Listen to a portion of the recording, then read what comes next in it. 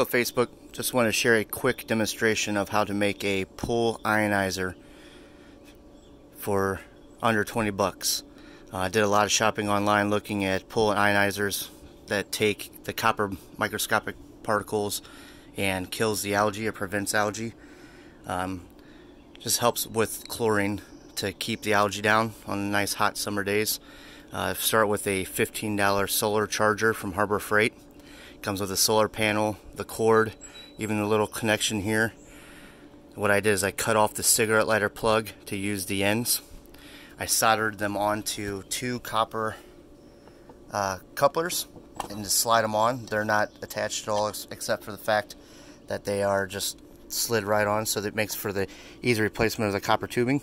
So you can slide them on and off as needed, as replaced. Couple zip ties to keep the separation between the copper tubing. Keep them together there and keep them separated at the same time. Keep them spaced out. And just a sponge or foam block that I had laying around just from packing. You could use maybe a pool noodle or anything that just can float there. That's basically it. $15 solar charger.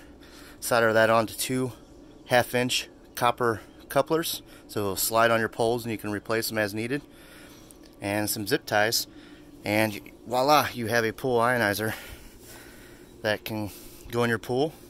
Floats. It's completely safe. It's just solar DC, and what will happen is you start to get ionizing of the particles, and the copper, little copper flakes will be introduced to your pool and keep the algae down.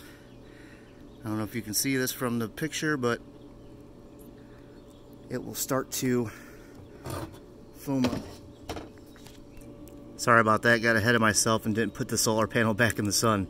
But now the solar panel is in the sun and you can see the bubbling between the two pipes. That's the ionization working.